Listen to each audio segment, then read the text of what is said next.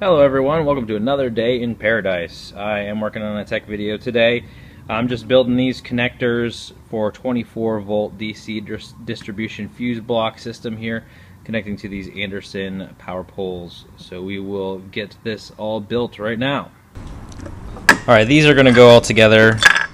These 4 ends are going to connect to these 8 wires. Got a little heat shrink to dress it out a little nicer. Here are my ends. Gonna crimp it with this. It goes into this fuse block. I got a bunch of these to do and it's getting late, so I'm just gonna go ahead and do them, and maybe we'll do a little time lapse or something.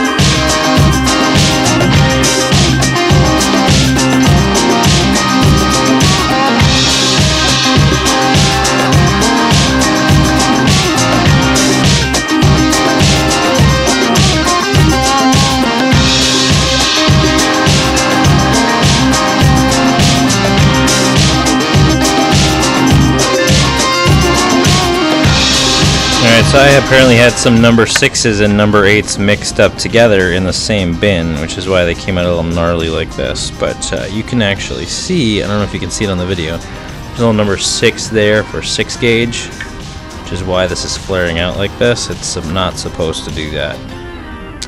But I crimped it on 8, and it's a number 6. Whoops.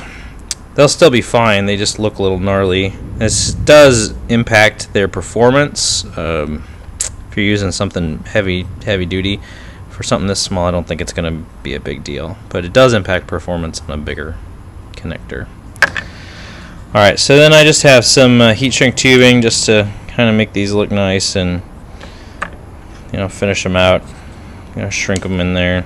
But I put them on there about to that point, and then shrink them and then stick them down in the hole. So I'll do that next.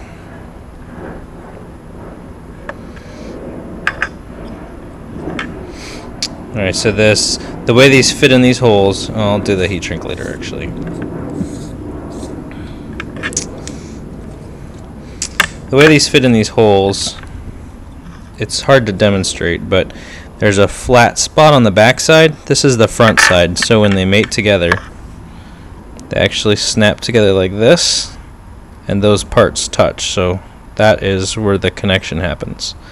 So on the back, this is the back side of the connector. It has this little lip. That lip catches on this spring, so you can actually push these springs in and reseat these or move them to a different type of connector if you want to. But the way this works, you just stick it in the hole. It pops twice. It goes in the first one. These are tight.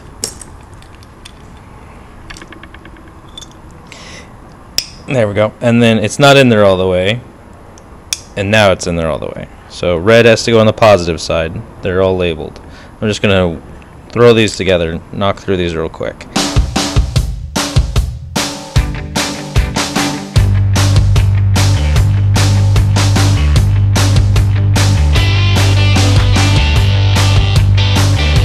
Alright, so positives should all be on the left, or red, like this. Oops. You can actually check that these fit together. They fit together perfectly when you flip them over. Red to red, black to black. Just to double check it if you want to do that. Alright, I'm going to do these positives into my fuse block next. And then I am going to do, all the negatives are all tied together in a different type of fuse, or non-fused block. So I'm just going to strip these and put these on real quick. Nothing really to this. This is just street wires, car audio type thing. Use these all the time. They're pretty great. I don't think they make them anymore. I bought surplus, a whole pile of them a couple years ago, but they're really difficult to find. I like that they take the mini fuses and that you can put so many in the same block. Alright, so I'm just going to knock these out now.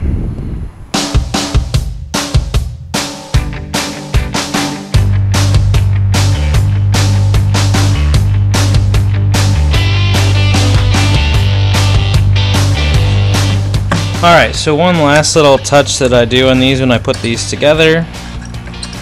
You don't have to do this, but I think that it helps a tremendous amount.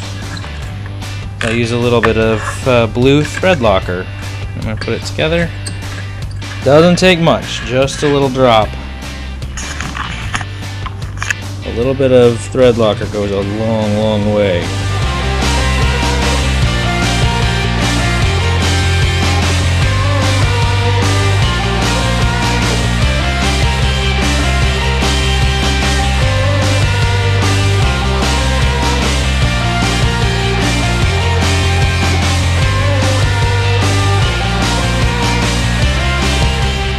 Alright, there we have it. We have all the positive fuse block wired in for this power distribution system. Alright, thanks for watching. If you have any comments, I'd love to hear about them. Anything else you'd like to see that I'm working on, then that would be really cool too. Anyway, give me a like if you like this, and I will keep throwing up more videos. Thanks.